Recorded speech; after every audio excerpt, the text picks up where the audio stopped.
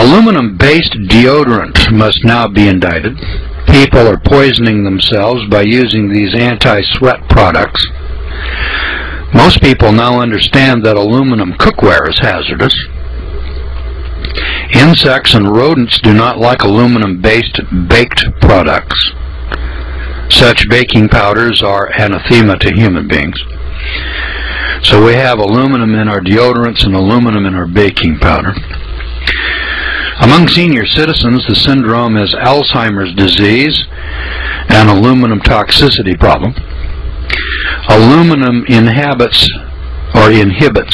boron, with one aluminum molecule knocking out 3 boron molecules, and the chief culprit is processed foods. American cheese best melts on the hamburger because of added aluminum. So there's a third item there. American cheese on your cheeseburger is putting aluminum into your body. Now this aluminum now is like, if I said, hey, let's go down to the store and buy some aluminum cookware, I don't think you could anymore.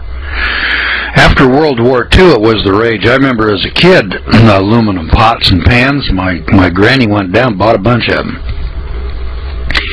And then one day somebody said, oh, this aluminum is toxic and it's killing us, and then aluminum just disappeared. And everybody threw the aluminum out. They started using it as dog dishes. You know, we'd feed the dog out of the aluminum pots, you know, outside on the ground. So we stopped using those. And so I think that the average American thinks that, well, I'm protected from aluminum because we don't have any aluminum cookware. Have you noticed, boys and girls, the amount of foods that are canned in aluminum cans? I mean, you know, you go into the store and you buy a Coke and it's in an aluminum can. Now, let me ask you this. If you wouldn't eat food out of an aluminum pot, why would you drink Coke out of an aluminum can? I just thought I'd throw that out there for you to consider. Because Americans aren't very consistent with logic. I don't know if it's because we're so busy watching, you know, Dr. Phil and Oprah that we haven't got a brain left, you know, to think with, but I gave you a report here on on this Coca-Cola. I mean, that stuff is pretty damn toxic even by itself. If you put a nail in Coca-Cola, I forgot what the time was, that it'll dissolve a nail in a month or so, or a week.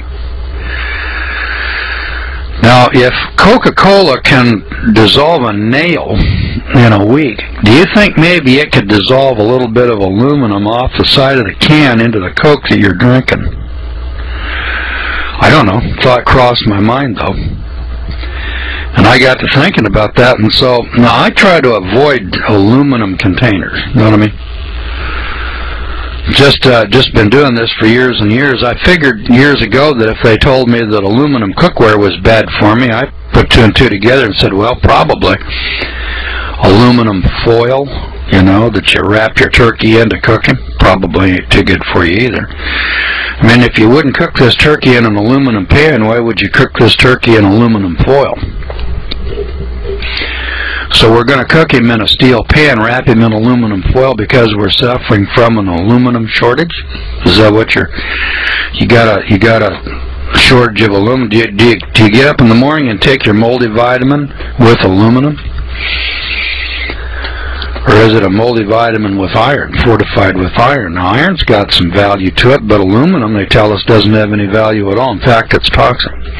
So that I'd throw that out there for you. Now, among senior citizens, the syndrome is called Alzheimer's disease.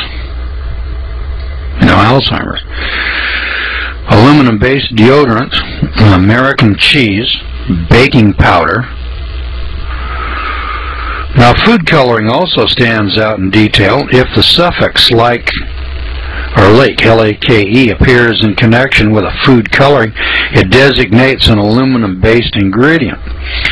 So when you're making food coloring, you know, to make the little kiddies happy, you know, at their birthday party, you're putting aluminum into their food. Now, how much aluminum can you put in there? Well, you can put in a lifetime's worth. I mean, you can put in aluminum and you can keep using deodorant and American cheese on your hamburger and so on.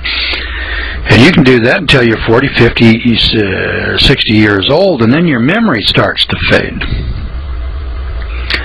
Then you go to the doctor and he says, oh, you've got Alzheimer's disease. And then you go, oh, you gasp, you know, like Judy Hartson, and you say, oh my God, why me?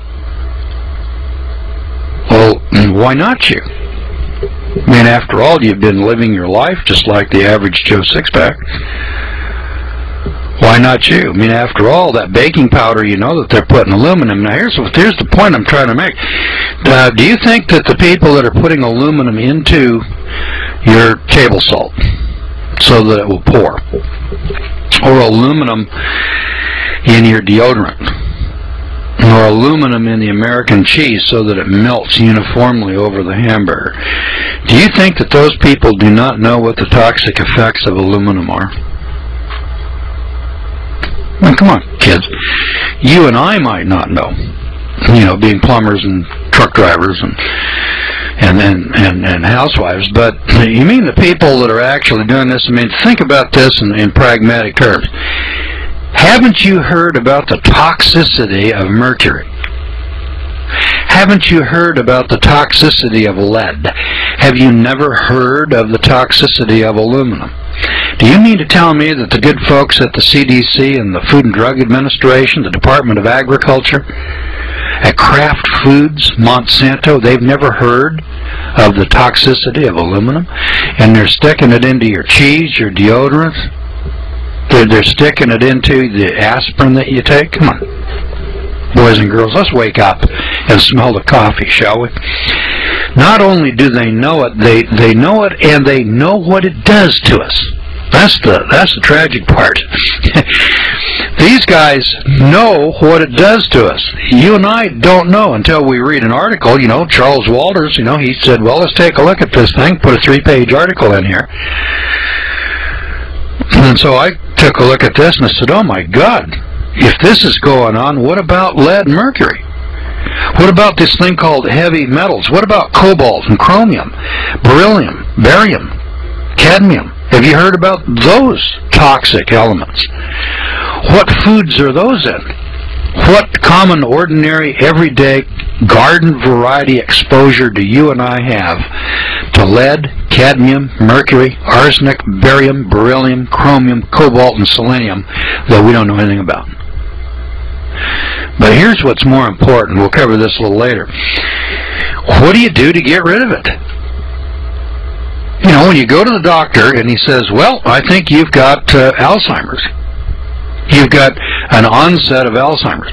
At that point, what should you do? What do you think we should do? Well, if Alzheimer's is caused by aluminum toxicity, wouldn't it be a good idea to get all of the aluminum in your body out of your body? Wouldn't that be a logical place to start? Example, if you went to the doctor and you said, I'm really feeling bad, he does some tests and says, you're suffering from arsenic poisoning. This goes on in the world, especially in India, where I guess they've got a lot of arsenic in the groundwater. And so they'll drill a well, and then pretty soon the people in the village are getting sick, and they come out and test the water, and say, oh my God, this water is full of arsenic. And do you know what they do in India when they've got a well that's full of arsenic? They cap the well, and they stop taking the water out of it. Now, that just makes all the sense in the world to me. You're getting arsenic, and the arsenic is causing ill health. Your hair's falling out. You're getting sick. People are dying, and you've got arsenic poisoning. All right, now let's try it this way. Let's suppose that you were diagnosed with aluminum poisoning. What would you do?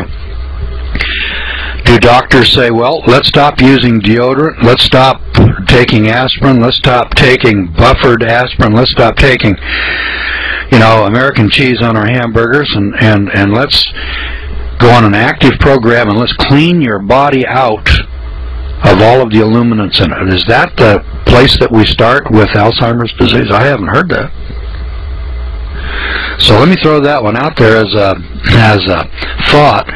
Probably the logical thing to do would be to get all the aluminum out of your body. Here's one more thought, going, you know, a step further. Would it make sense to us then at this juncture of time, at age 25,